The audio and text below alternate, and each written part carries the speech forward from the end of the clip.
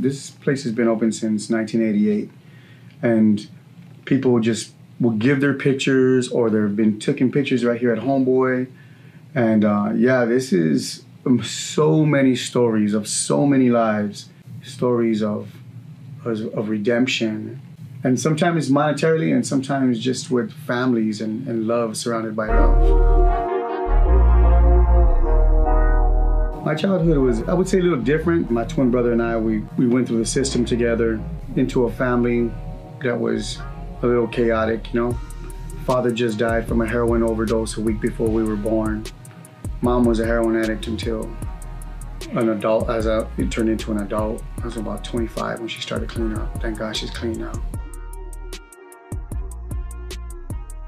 So the story of being in the projects, aunts and uncles, drugs, gangs, ODs in the house, death, and a child trying to navigate their way through violence and domestic violence, and the violence, that domestic violence, how it spilled over to, you know, we got a piece of that violence too, you know? Yeah.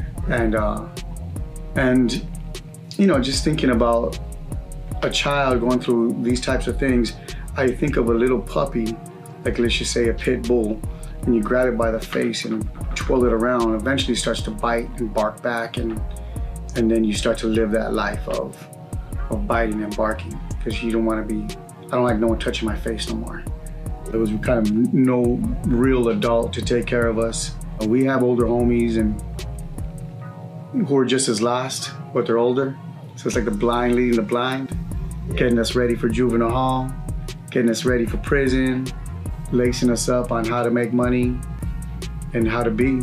And how to be is not the normal life.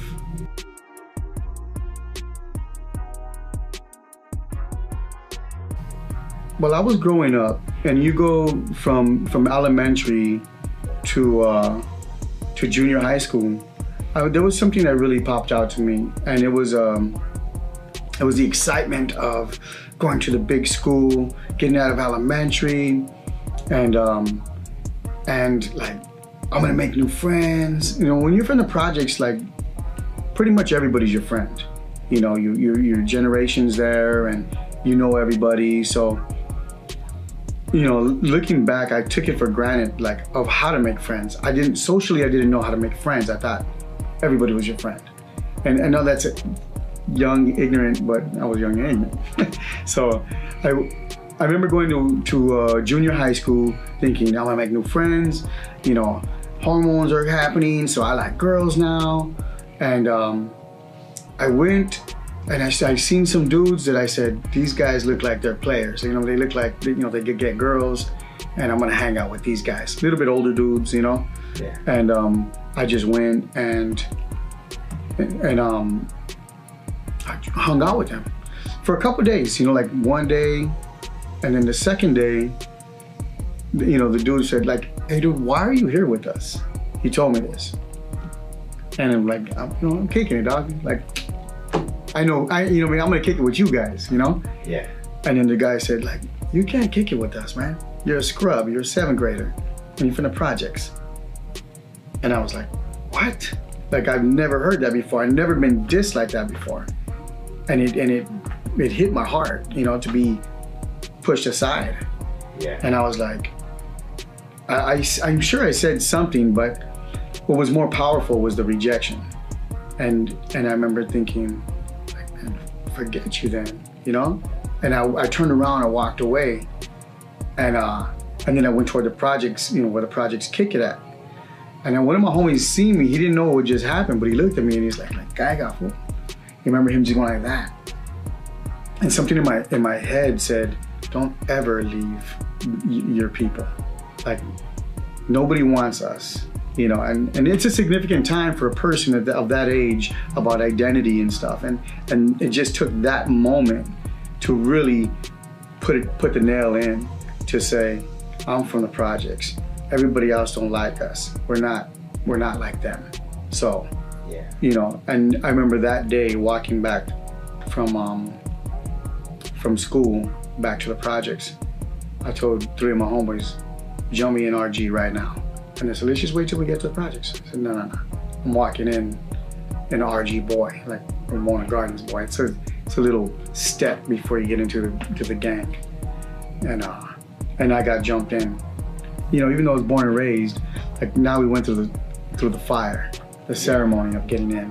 And then the other side, I would say, I lost hope completely. And so, if you lose hope, you join a gang. Well, what are the benefits of being from this neighborhood, you know? PCP was huge. Start selling PCP, start dealing with your homeboys on you know, the older homies, how they can embrace you and they can still steal from you.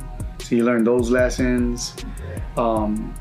You fight, you know, sometimes you fight without even doing anything wrong. You just fight because the older homie wants to, you know, get you ready. You remember the dog? You know, he wants to test you. He wants to make sure that you're gonna go to juvenile hall and you're gonna fight in juvenile hall. So it doesn't matter how big they are, you know? So you get that test every once in a while. Warrior mentality, right? Yeah, it's that warrior mentality. I guess, you know, if we want to romanticize it, then yeah, it would be that. And then you're stealing cars. You want to learn how to drive. You know, there's no father, no one's trying to teach you how to drive. We just got to learn on our own. So you learn how to use a dent puller. You learn how to use that flathead screwdriver, and you learn how to drive. Speaking of stealing cars, there was a time when, you know, we're right by USC Medical, so by Hazard Park. I remember I went over there and carjacked some dude, you know, so put a gun on him and give me the car keys and let me get my paperwork. I remember him saying that. I said, sure, you know, took his paperwork. And I jumped in his car because he ran. I said, this fool's gonna call the cops. I jumped in his car and that fool had a stick. It was a stick, I don't know how to drive a stick. Oh. So then I managed to get it off that street, and then I had to cross Soto Street to go over the hill and just kind of guide, you know, just put it in neutral and guide it down into the projects. And I was gonna cross Soto Street, there was a red light, and then next thing you know, I would turn green and I go, you know, going over Soto Street, and the cop was right there just looking at me like, what are you doing, stupid? And I was like, oh no, you know? Yeah. So he just flicked his little light on and caught me, and I was surrounded by cops in a minute and got my butt kicked. And then everything, all the teachings of get ready, because in juvenile hall, this is gonna happen. You need to be ready. Definitely kicked in. First day, Central Juvenile Hall, Unit R. Hey, I said, where you from? And then everyone just turns their head to you. How are you gonna answer this? And you already know how you're gonna answer it.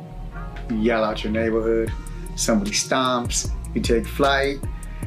And I don't know if you guys were in Central Juvenile Hall in the 80s, but some of the biggest dudes were in Unit R and just laughing at little Mexicans, just picking them up, slapping them against the walls, you know what I mean? And it was a game for them, you know, and it was just a reality for us of, you know, just a bulldog, just keep on going until they tear you off, you know? During those testing periods, and I remember them telling me straight up, like, you're going to juvenile hall. This is what you're gonna have to deal with, and you cannot be afraid. As a child, you know, looking to do his best in something that I feel embraced in, you take that serious, and you know that the odds are gonna be against you, but you still have to go in full force. You might not even know how to fight, but as long as you're swinging these dogs, you know, you feel like, well, I did my part. I did what I was supposed to do. Even staff kind of saying like, you did good. I remember that. And then I remember thinking I did do good. Yeah. And as much as I would rather had been on a baseball team or a football team and had a father to say, good job, son. Yeah. I didn't have that, I had this. I've been jumped. I've been shot at many, many times. I remember axes coming by my face. I remember the old school black jackets with the line all the way around, those bomber jackets. Oh, yeah. So I had that on, and I got hit with the axe on the side of my jacket, and it tore everything. The jacket, my shirt, and my skin was not torn. And I felt like that was a miracle from God. There's no way. My skin is even more tender than the shirt that I was wearing. And I had a gun pulled out of me, and then my homeboy was saying, pull the trigger, and I was just looking at him like, you know, like, how are you gonna tell him not to pull the trigger? He's right, the gun is on us, but he didn't, and we ran. And that same axe hit my other homeboy in the head, and he had major stitches. He was bleeding like a crazy man. The poles that were being swung on us broke my other homeboy's arms, and I kind of looked like, how come I didn't get hurt like these guys did? It's a miracle to me. There's one thing that saved me all the time, and it was God. And then one day my mom, you know, she said, look son, I know you guys were gonna be street guys. And she goes, and I couldn't take care of you. She goes, I'd be nodding out on heroin. And she says, but I'm gonna tell you right now, I'll be nodding and I'll be praying hard as I could to God, saying, I can't take care of these boys, they're your sons. And I feel like when she told me that, I like, wow, you know. She said, you take care of them, because I can't. That's why I'm alive. That's why I made it. Because there's no way that somebody could walk barefooted through glass and not get cut. We made it through. My twin brother got shot in the head, bullets, fragments in his brain, and he rides a motorcycle today.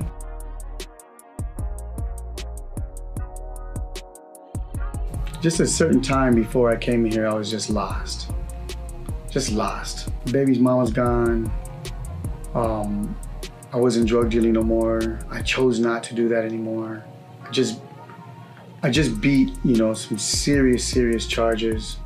The smart thing to do is not to put myself back in that situation again. I remember just saying, like, where do I go from here? I don't know where to go. I don't know what to do. And one of my friends from Oxnard, I'm from Boyle Heights. The homeboy started in Boyle Heights. I'd known Father Greg since juvenile hall. I met him in juvenile hall. And he told me, why don't you go to Homeboy Industries? And I was like, what? Like, how do you know about Homeboy Industries? And he said, like, Father Greg will, you know, get you anything you want, anything you need to make you successful or a better person. I was looking for signs, actually, like anything. And when that one rang to me, and I said, I'm gonna do that.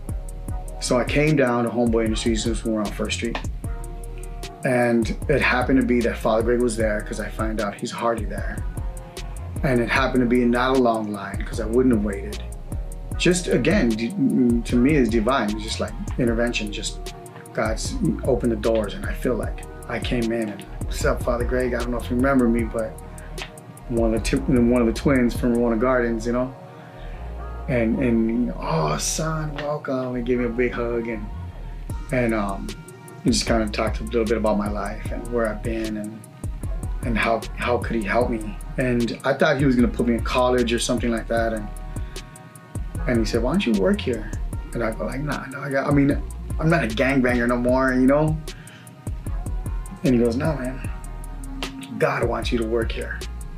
Ding, there's that thing. So I said, I'm in, okay. What are we, you know, what are you gonna pay me, Father Greg? $8 an hour, son. I was like, I was like, kid money, you know? And he goes, you know, I remember Father Greg like proud, like higher than minimum wage. And I was just like, oh no. Like, but I felt like God was with me. He just said like, don't worry. If I could feed, you know, crowds of thousands with, you know, a couple loaves of bread and a couple fish, I got you. Yeah. And I said, okay. I just said, okay. And he was not lying. I was taken care of. I had food, I had shelter, and I wasn't, you know, it wasn't in abundance, it was enough. Yeah. And that's how it started. And then when I came in here, like I looked around and And I said, put your head to the ground and get in it. Like, you know, because, you know, people come in raw and this and that. And sometimes I hear like, hey, where you from? Like, shut up. You know, go gangbang outside if you want to do that. I came here to take care of me. Yeah. And so I did. And then I started to pay attention to people. And pay attention to this, because I'm in something special. I know that. And I started to see how individuals will dive into the program and how blessed their lives become.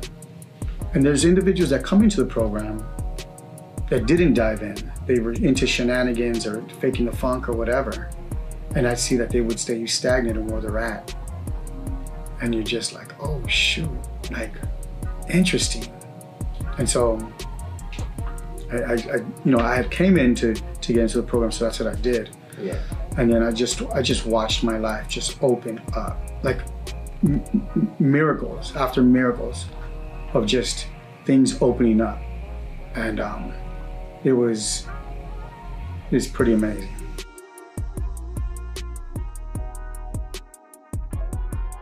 So the people that I've worked with, if you want to call it that, just like in celebrities. Well, first off, Richard was, you know, he's a homie that's here. He is a celebrity now. And I had, you know, the honor to be able to see him kind of come through the program, Central Casting would come to home, or my homie Caesar would work through Central Casting and get, you know, homies that, oh, we need a couple cholos. You know, like, yeah, sure, we send a couple homies over there and get in the background and stuff like that. And then Richard got involved in that. And then I believe that he got picked up on a series called Southland, and he started taking acting really serious instead of from background to actor. And then I never really followed it, you know. Everyone was telling me that he was in it, and I'm like, oh, that's cool, you know. I don't really watch TV, so I'm not. And then one day, we have counsel in this office where we have, you know, probably around 10 people that have their ears to the ground. We meet every day and give them what's going on right now. You know, snapshot on the trainees that we're serving. Yeah. What do we need to pay attention to? What's going on in the streets? You know, I mean, to keep order and understanding. And if we need to embrace people more, we embrace them more. So in that meeting, Father Greg was here and he goes, hey, did you guys see Richard last night on Southland? Amazing, Father Greg said. Yeah. And he goes, and I go, no, gee, I didn't see it. And I don't know how he recorded it, but recorded it. And then he showed us on his phone. And there was this scene where the cop kind of made him dig his own grave. And Richard is like, he's like saying, don't kill me, man, don't kill me. And the cop's like, and mad at him, and he has his gun. And then Richard turns around and he's like he accepted he was gonna die. And then he just turned around and just said like, and he's looking at the cop, and he says whatever that he says, and a tear comes down, and you're just like, oh shoot, this dude is an actor. Like, yeah, he pulled us into his scene and made me like, you know, he made me sorry that he was gonna die. Then he made me root for him because he was like, well, kill me then, you know? Yeah. And I was like, that's something special right there. And we were all amazed. And then from then on, everybody grabbed for him and was pulling him in different directions. And Rich is an awesome dude. He don't really brag about his stuff or anything. You just gotta go to the movies and you might catch him and you're like, dude, Rich is in this movie too? You know, that's pretty cool. And then he got into the Mayans, and he got a few of us to be a part of the Mayans, me included. And I'm a huge fan of Sons of Anarchy, and you know, I'm a motorcycle driver myself, and he asked me to be in the Mayans. And next thing you know, I got my chaleco, and you know what I mean? I'm in there acting hard, and I'm like, oh, this is cool, man. You know what I mean? Like, I'm a fan of this show, and now I'm on the show. And then there's Jim Carrey. Jim Carrey came in, and you know, he had saw the documentary G-Dog. So when he walked in, I was like walking toward him, and And I didn't know what to say because I was kind of starstruck a little, you know? Yeah. And he goes, Hector! And I go, Jim! And we started laughing and we gave him a big old hug. And I'm like, what's up? You know, and we started talking and stuff. And we did a tour, and he brought in transcendental meditation into Homeboy Industries. He got like 100 of us, maybe 100 plus into meditation, which was really, really awesome. We did retreats. Yeah. And amazing things. I didn't know that how amazing meditation is if you really take it serious and do the stuff. So there's a lot of really, really great people that come and they hear about Homeboy Industries and the love of Homeboy Industries, and they want to experience it themselves.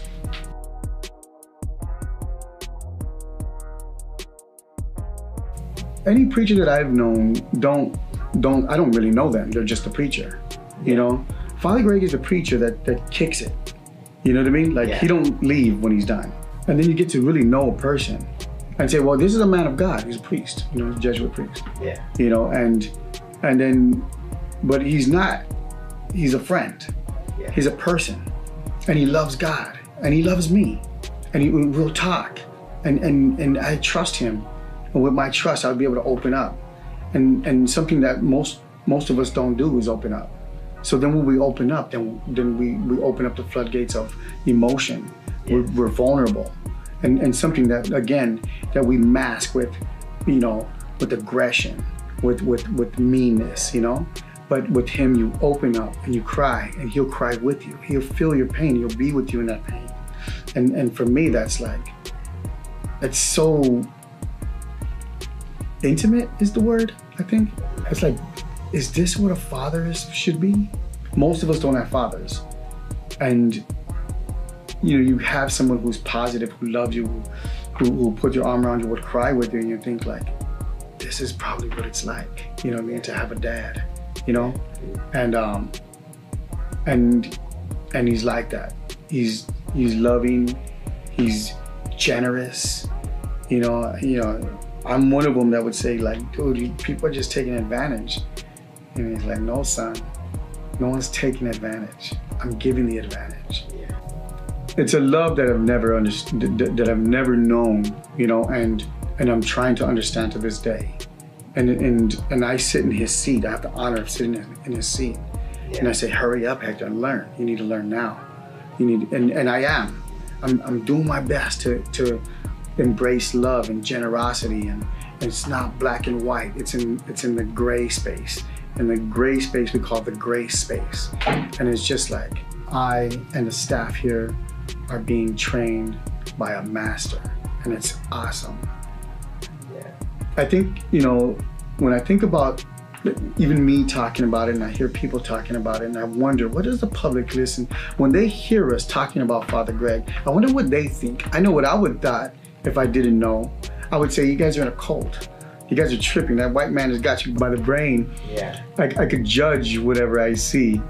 But if you know, if you're here and you're open to learn, and you're open you open your heart for love, you allow it, then you say, no. I understand what you're saying, and I can see what you mean by that. But this is real. This is love, and there's no one making anybody do anything. Matter of fact, we want to be here. We want to embrace, and this ripple effect of love that comes from this man, that comes from God, is coming into me, and me passing it on to my brothers and sisters that are coming through this program, and my family. You know how much of a better father I am to my kids? When I hear Father Greg talk about God, let's just say I would say, nah man, God can punish me because I messed up right here. He would look at you and say, what God are you talking about? Whose God is that? That's not my God. My God's too busy being in love with you to be disappointed in you for anything. And you hear that over and over again. And you start to believe that. And if you believe that, that's the God that I want. And it starts to open up your mind to God's love and my life and the mercy that's been shown toward me.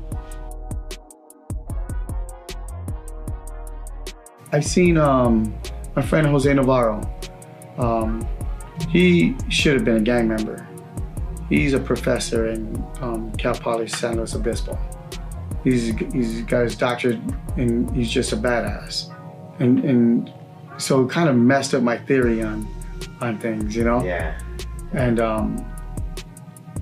yeah, maybe he was just a lucky one, but because he was with us, like he was a little chia, you know what I mean? Yeah. He was in the neighborhood, but something clicked. You know, could have been a coach, I don't know, but something clicked. And he said, "Child, I'm not going this route." And his whole family's from the neighborhood. They go generations. Yeah. But he said, "Nope, I'm out." And he chased it. Imagine the barrios healed. What would we be doing? Yeah. Where would our energy go? You know, how would it stimulate the economy? How would it stimulate who we're voting for? You know, I have a lot of guys that, you know, I go to the projects and, you know, a lot of my older homies are not there no more. Things have changed so much, but I still go and I love my brothers, you know what I mean, from the PJs.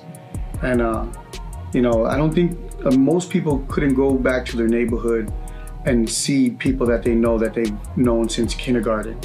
I love that I get to do that, you know, and give hugs and everyone likes to, you know, because they get to see me travel and stuff, and they ask me questions about that, and I feel honored to be able to say that, hey man, we're all capable of fun things, you know. I put a lot of stuff on Facebook when I do traveling and stuff, and sometimes I question myself. What are you doing? You're bragging about whoop, whoop, and I'm like, no, that's not what I'm trying to do. I want people to see, and I want people to come and ask me, how did you get to go to Ireland or Sweden or the Caribbean? And I want them to ask me so I could lace them up in my own way and say, dog, I am you. This is possible. You just have to believe that it's possible. And I'm on the board for Legacy LA, which serves the projects and surrounding area. Years ago, I did a class on a book that really changed my life. It's called The Power of the Subconscious Mind by Joseph Murphy. And this was many years ago. And some of those kids, they say, dude, they still come up to me. They're men and women now, and they say, the book, because I say, read it over and over again, you know? Yeah. It's fun. It's like, it feels good to be able to contribute in a positive way instead of me lacing somebody up, getting ready for prison. All the neighborhoods that surround where I grew up at, enemies of the gang or whatever, yeah, they come here. Some of them come and they see me and they know what I used to do. And then, you know, when they get to know me and see me, they thought I was faking the funk. They said, oh, I know what he's doing. This could be a major benefit to my old world. Yeah. The networking and everything. And, but no, I'm 100% right here. And my enemies, my so-called enemies, are my friends. You know, I'll be happy to serve, you know. And some of the guys that I've even, you know, served were, you know, I mean, like we really did some things together. And I'd come up and shake their hands and look at them and be like, you remember? Of course I remember. And it's like, you know, and I could see like we good? Yeah, man. Yesterday was yesterday, you know? And it's like, we're good. I'm glad you're here, you know? Yeah. And anything that I could do to help, I'd be honored to. I'm glad that there's a place where we can come to. Usually we get the doors slammed on us and we get disrespected. And so it makes us tougher to go back into the barrio and say, well, forget this then, I'll just be this. At least I'm somebody here. And I watch my family want to go back to prison because they ain't out here. And there's somebody in there. Yeah. And it's wrong. And you know, for this place to be open for us, specifically for us gang members, and not Chicanos, for the Soul brothers, for the Asian brothers, you know, for our brown brothers, our native brothers, you know, and sisters. Like, this is, what an honor to be a part of it. And I didn't know I was gonna be in this position. I just started kind of moving up in, you know, to the director position where I'm at now. I just feel like what an honor to be a part of this great organization, to help, to be a part of just saying, Gaiga, yeah, homie. You know what I mean? Oh yeah, you know me from back then? Yeah, man. Look at us now. This is better. You know, the grass is greener on this side.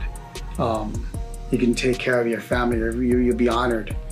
You'll be honored if you honor yourself, you know, by healing, by loving yourself. Yeah, all right, I was like $40,000 in child support debt. And one of the things that I learned in the book is to picture where you want to be. And so I pictured myself on an airplane, like crossing oceans. That $40,000 debt got taken care of. I got my passport, and Father Greg was just like, you're going to Sweden, you're going to Denmark, you're going to Ireland, you're going to, you know, into the islands and this and that. And I love to travel. I love to travel. I love getting on an airplane. I even love taking Dramamine because I get airsick, you know? Yeah. And my dream would be to travel around the world, talk about Homeboy Industries, talk about my life. And that's where I want to write a book. These are my long-term plans. Homeboy Industries, I'm looking, you know, we have our CEO, Tom Bozo, who's very smart man, really getting our organization in financially in tip-top shape, even though we get smacked around by recessions and all this stuff, you know, COVID. Yeah.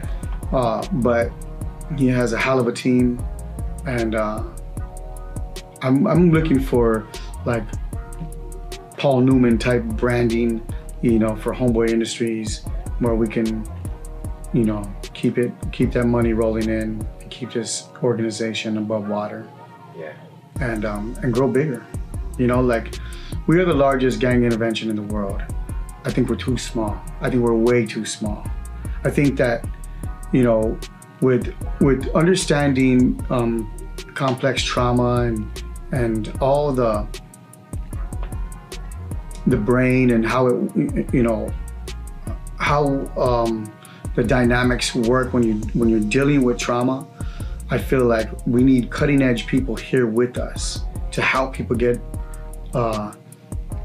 brothers and sisters through PTSD and all these, you know, like really deep traumatic experiences, and help us get through it. I feel like we can change. We could change the world, and not. We're gang members, yeah. But I feel like the world needs Homeboy Industries. The world needs love, and the world needs healing. You know, as we can easily just tell just by looking at our TVs today with protests and, you know, COVID and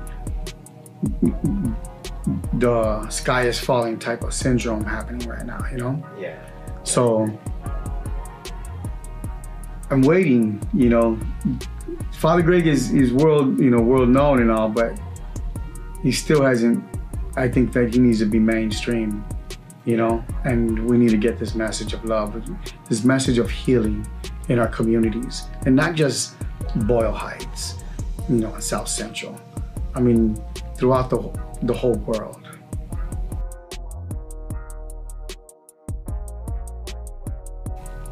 There's a lot of great people in this place. There's a lot of, I really, you know, one person that I really look up to is Shirley Torres. She's like the female Father Greg, you know. She's so smart and so articulate, and so she has such a loving heart, You know, I look at her and I'm like, damn. Like she would be the one I would feel I should be sitting in a seat. Yeah. Because I want to be in Ireland or something. Yeah, you want to be traveling. yeah, I got you. Don't give up. Don't give up. You're worth way more than anything. And if you did give up, like if you were, what are you going to? You're going to, you know, you already know the end result. But, you know, look, there's somebody in our lives, and we just look a little bit, just want to look, and God will put someone in our lives that will love you, there's a light, you know, and light up the path, and just take it one step at a time, and watch where it takes you. I still go through stuff, you know, but now I have a new strength. I have a rope, a mercy rope that God puts down and says, hey, I got you. Yeah. And I could let go if I want, and I could go back. I don't want to, you know, and I am you, you know, so if you're going through some stuff, I'm telling you, like, you can make it, you know, like just look and watch what happens. Look for that rope, it'll come.